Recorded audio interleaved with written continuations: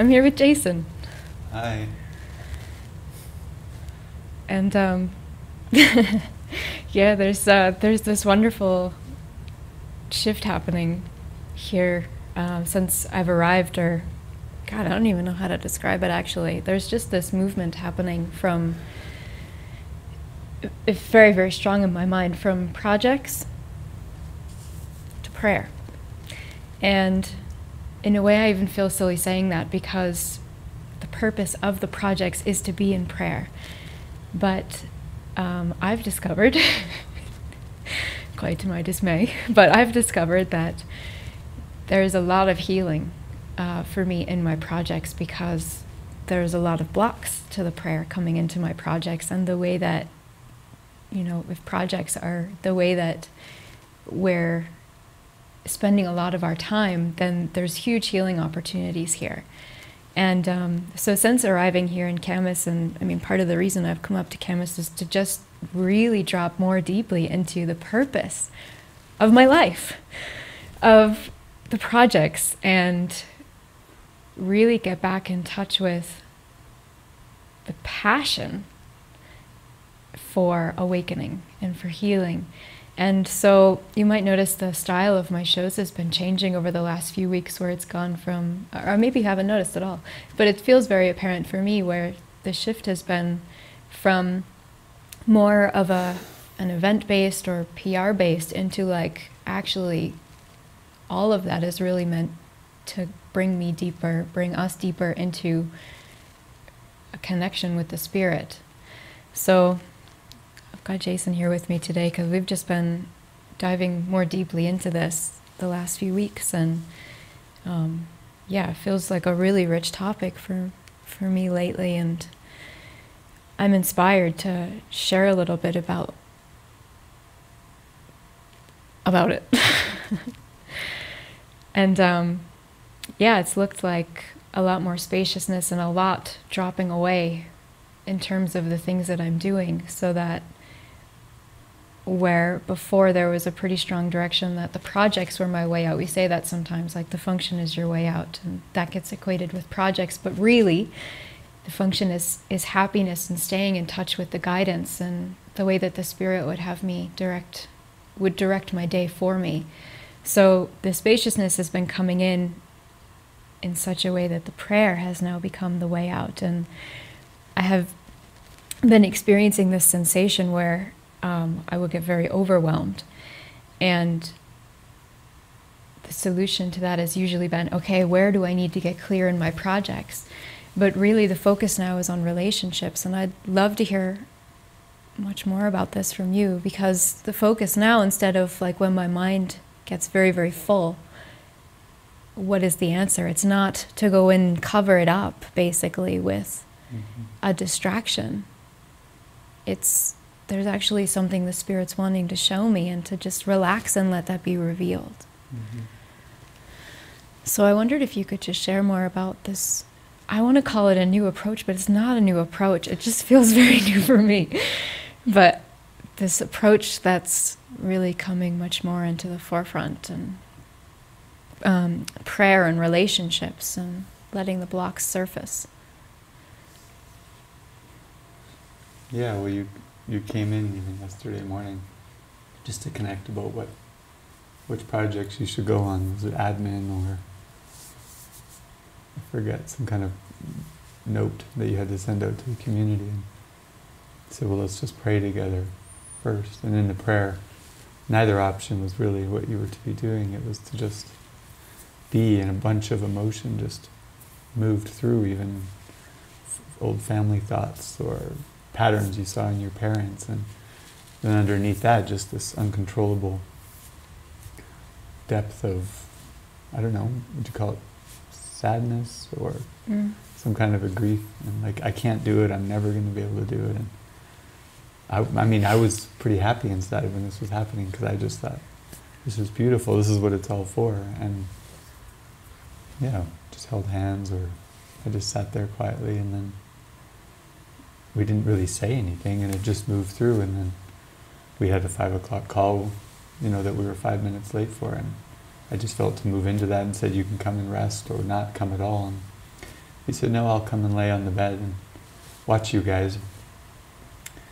And we got into it, and at one moment I looked over at you, and you were like so lit up, and you had all these ideas, and you were just, you were firing them out, but it was from no pressure and no sense of need. And that's what everything's being reversed. It's, it really isn't in the project. There's actually a line, you could hand me that Song of Prayer, we just saw it today, and we read it the other night. In the first line of the prayer section in the Song of Prayer, prayer is the greatest gift with which God blessed His Son at His creation. It was then what it is to become, the single voice Creator and creation share, the song the Son sings to the Father, who returns the thanks it offers Him unto the Son. Prayer is the greatest gift with which God blessed His Son at His creation. We were joking, like it doesn't say function is the greatest gift with which God blessed His Son. Projects are the greatest gift. Project.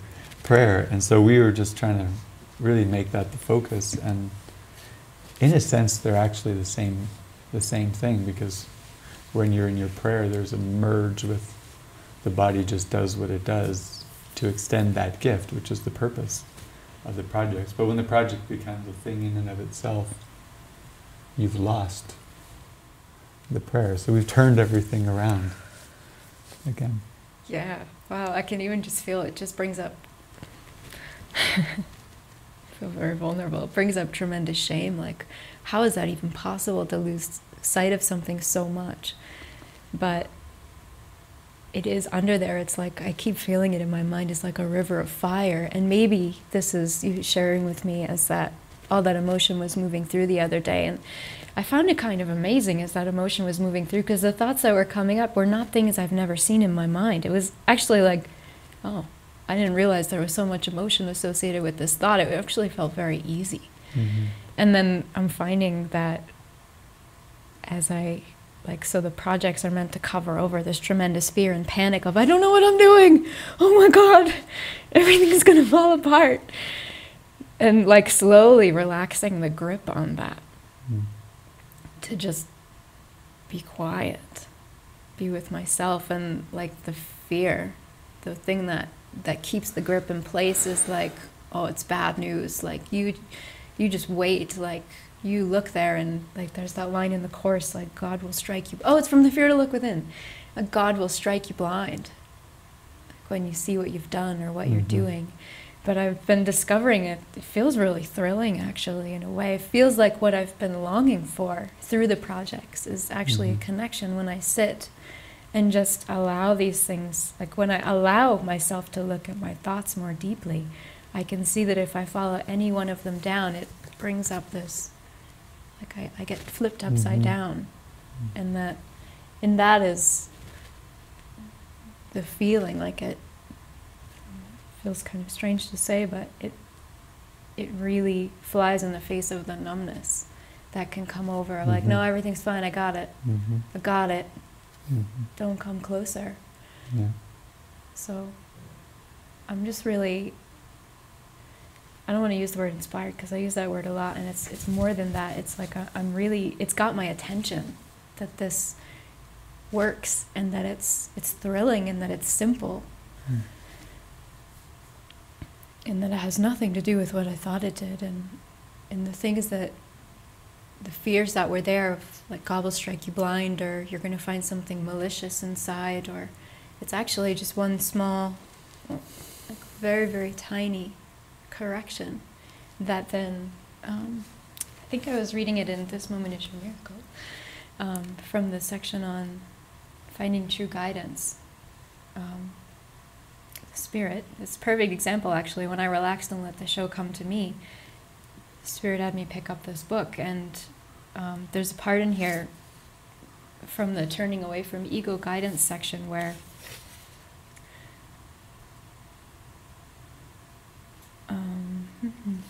here it is. One of the deep truths that isn't really known in the world is that if you have a wrong-minded perception, a misguided behavior will always follow.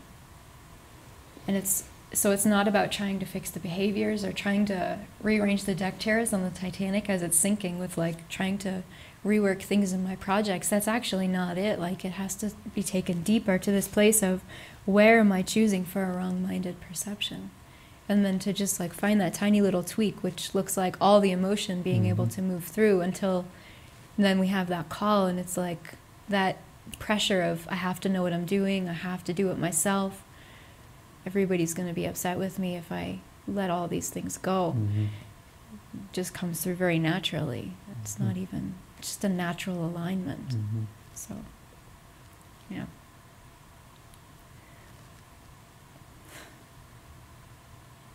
I don't know if any more is coming to you around that, but as I said, I just feel like this process right now has my full attention. It's amazing.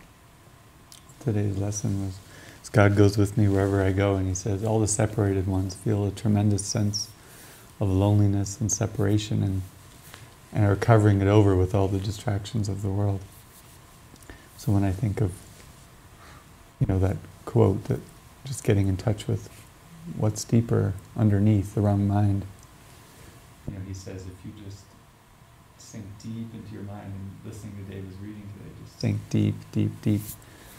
It is possible that in an instant you can go so deep that you feel that presence and that knowing that God goes with me wherever I go. And that, taking that is really the answer to everything. You can't get it wrong. You can't mess it up. You really don't need people.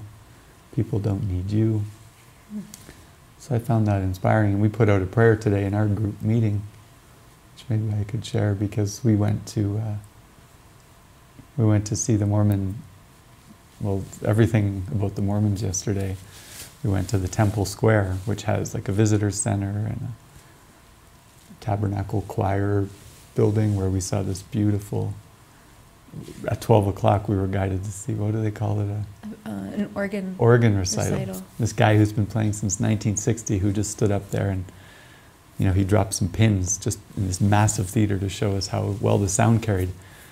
He said that he's so joyful to be playing with this massive organ, and he's so excited, and it never gets old. After 60, 40, 50, almost 60 years. It's 2019. 59 years he's been playing, and he's still passionate and excited. And that made me more passionate than the organ playing, and just to feel his love coming through. And then all the people that we would meet, they were like, hey, how can I help you? And Susanna had a beautiful notice that whenever we would ask them a question, none of them would ever say, that's not my area. They all seemed to know the times of all the events playing and where to go and what to do. It was very cohesive. Nobody brushed everything off.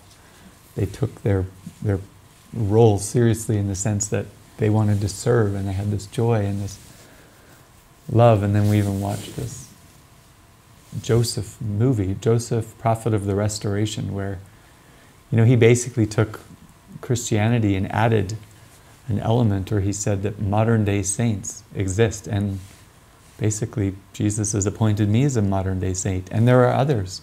And they visited him, and they guided him to where these gold plates were buried in the earth from when Jesus visited the Mayans, and the Mayans had written this down and hid it in the earth, and he told them where to find them and then how to translate them. And then Jesus and other prophets and disciples visited him, and it was just these amazing encounters of divine beings. And he was very uneducated, but because of his faith, and as Peter said this morning, our Peter who lives here, he said he just got down on his knees, and not in supplication, but in a deep, earnest call for help. God, I need to know your ways. Show me. And all these series of encounters, and there would be healing babies. Babies would be healed around him. And it just really showed me that when you accept, God goes with me everywhere I go. And it's not for a select few, and it's not for certain conditions or in certain projects, that we too can have these miraculous encounters. And I did say that it's much more movie material when you have white angel beings visiting you. But today we put out the prayer that let us today have that same kind of witness back to our prayer from God, in clarity, in messages, in a sense of peace, in a holy relationship, in a show that's delivered somewhere. And so we're all in that prayer to see how that would be delivered. Because without that, without knowing God goes with us wherever we go, what are we doing? You know?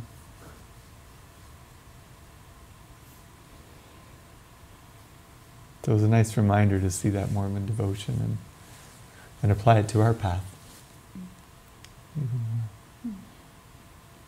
Yeah, I really enjoyed that movie and that example in particular too, and then what you shared this morning, because I mean, just a few weeks ago, that's something I would never have allowed myself to do, but that's what lives in the deepest part of my heart, is I want to know that you're with me always. That's the only prayer, it seems like. I want to know that you're with me always, that you're guiding me, that you know, your hands are on my shoulders, that you're guiding me towards a more expansive love. And that, yeah, just, the best way to put this.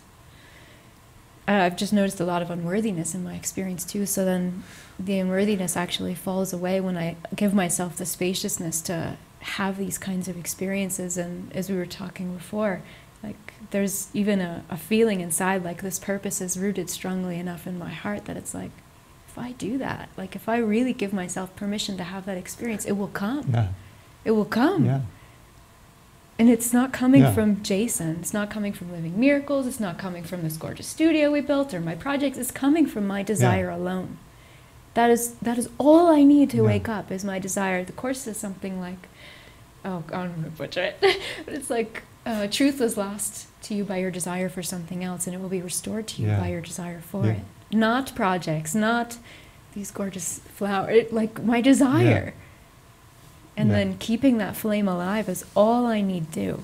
And that's really what the purpose of this whole shift is can you find the fire in your heart and keep that alive, fan that flame above all else. I remember this, one of the online retreats we did recently, because Jesus says, you know, take my hand, and he means it quite literally. And I remember Jess saying one time, she was watching the show, and I said, okay, everybody, we're all going to go into the holy instant now. And she was like, you can do that? Okay, I guess so. And so she's like, so she just went into the holy instant, because it was, oh, well, we're doing that now. It's a fact. Just like today's lesson, God goes with me wherever I go. He's telling us it's possible. Okay, let's fan that flame. All right. You know, it's really that simple. That's it. It's like all we're looking for is permission to be who we are. Like, you mean I can do my lesson every 10 minutes? Right. You mean I can... You know, yesterday's was I'm blessed as a holy son of God, and we were reveling in that because we're like, oh, it's perfect. You know, we're out and about, and we're just having a lot of fun with it through the day. But I can give myself permission to remind myself of my purpose and who I am every 10 minutes. And okay, maybe I don't feel that experientially, but I'm going to call that forth. Like, will the kingdom of heaven, not wish the kingdom of heaven. That's amazing. Yeah. I'm a little lit up about that at the moment. Yeah. So simple. And we were surrounded by that yesterday.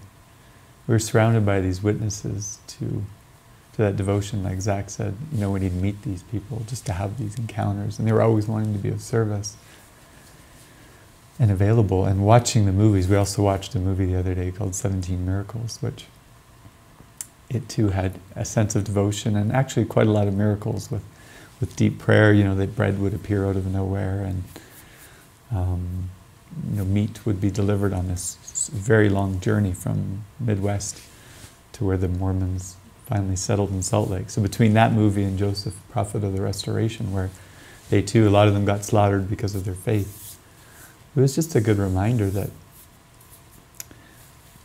under extreme conditions, even though Jesus said, you know, I was crucified, you do not need to do this. Under extreme conditions, you know, you do reach deep down into your heart and go for that prayer. And I myself want to cultivate for myself in this ministry without the necessity of the extreme conditions.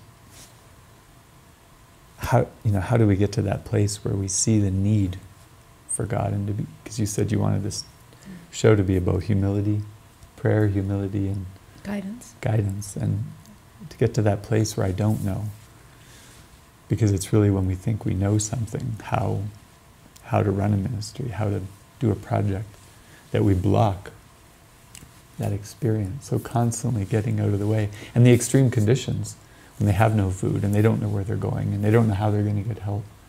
You know, they would pray and someone out of the blue would just walk up and show them the right way, or God provided this man to give them some meat for their journey, or even a raising of the dead experience. They had buried this girl in the snow because she wasn't going to make it. And they're going along, and then they remembered God had told them before they started this journey, your whole family will make it to Salt Lake, before it was Salt Lake.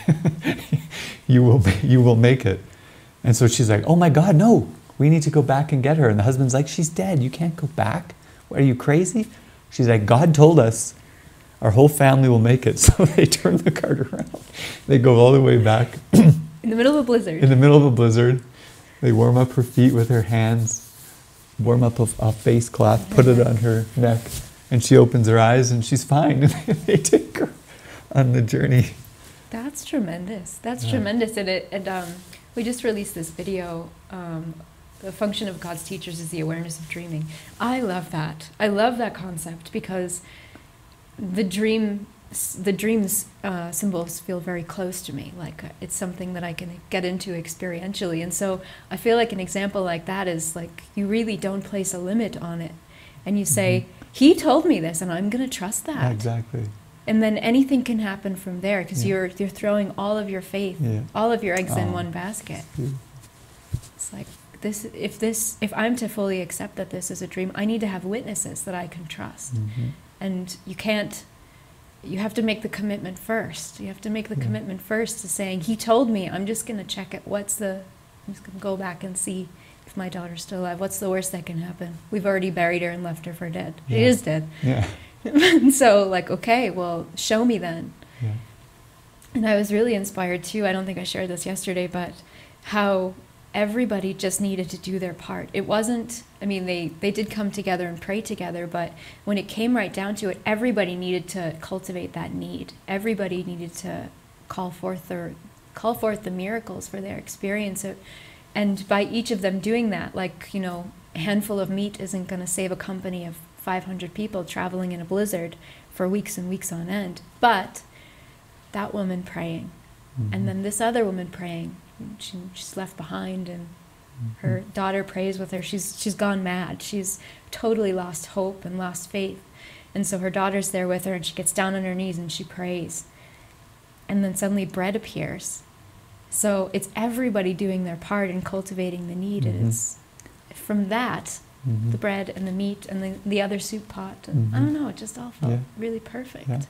Even the woman at the very end who just worked hard all day and then sat down by her wheel and was almost ready to die, and her family gathered around her and they all just realized that we have done our part. There's nothing more that we can do for the day. And it was like a surrender moment. And in that surrender, from the other direction, Brigham Young's son, I think, or Joseph Smith's son, came with the horse and the wagon, and they all met them and started helping care for them the other way. But the message being that, again, without the necessity of those extreme circumstances, if we can get to the place where my part is small and God's part is great, it's just like a humbleness and a giving over to a greater plan. And they just showed it in very dramatic ways in these movies. Yeah. We're very excited with this devotion the last few days.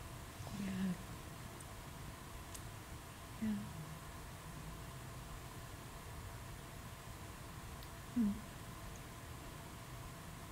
I feel like it's such a rich topic too, and like, I don't know, I always pictured the unknown being scary. I mean, that's what the ego would paint it as, you know, don't look in the dark. You're going to not like what you find. But yeah, I've been cultivating this experience, or that's not the right words. I've been just dropping into this experience where if I can with this block removed of all the busy doings, if I can just stay so present with the way that I'm feeling, which Jesus tells us is the one right use of judgment. How do I feel?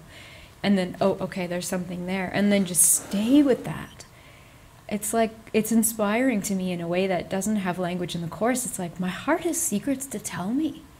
Why wouldn't I want to pay attention to that? It's the most exciting thing. Full stop. Like, that's the most exciting thing. So, and then from that, like, this whole world opens up to me. I'm able to see that I can trust. There's nothing hiding in the dark. Like, I'm able to actually, like, I think it's a quote of David's or from the Course, but like, miracles increase trust. And then you have to trust to have the miracles. So it's this cycle, but every little scrap of my mind that I give over to him, he returns to me with like treasure. It's so simple.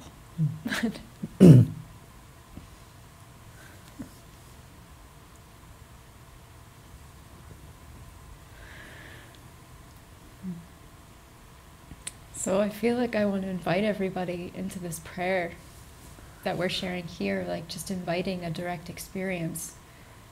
Just inviting myself continuously into a surrender of what I think needs to happen or what I think I'm supposed to be doing, and like taking a step back to let him lead the way. And again, this is so bizarre. It feels so simple actually, but feels like it's time for an experience, a deeper experience of trust and being guided and letting up the blocks so that there can really be true healing, like let them up and through. So I just want to invite everybody into this prayer of not knowing, prayer of not knowing, and that's actually a joyful experience, one of deep relaxation where everything's just revealed.